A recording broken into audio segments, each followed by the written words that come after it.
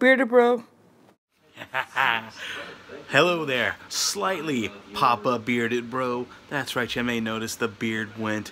That's cause your bearded bro here had a big job interview. Had to put a suit and tie on, had to look fresh to death, kiddos. That's right. So today's Papa Bearded Bro topic is going to be dressing for success. You know, doing things to go there and go for doing what you gotta do to be awesome and make sure that you are ready and willing to go and get the job that you're trying to get. As you notice, like the bearded bro here, shaved up, shipped out, even cut the hair to make sure that, I looked good for my interview.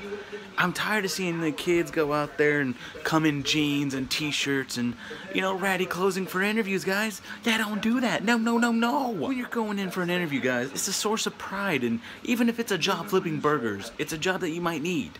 Go in there looking good. Clean it up a little bit. Put on something nice. Make sure you shower and put on a little bit of smell good. That is this week's Pop-Up Bearded Bro. See you same beard time, same beard channel.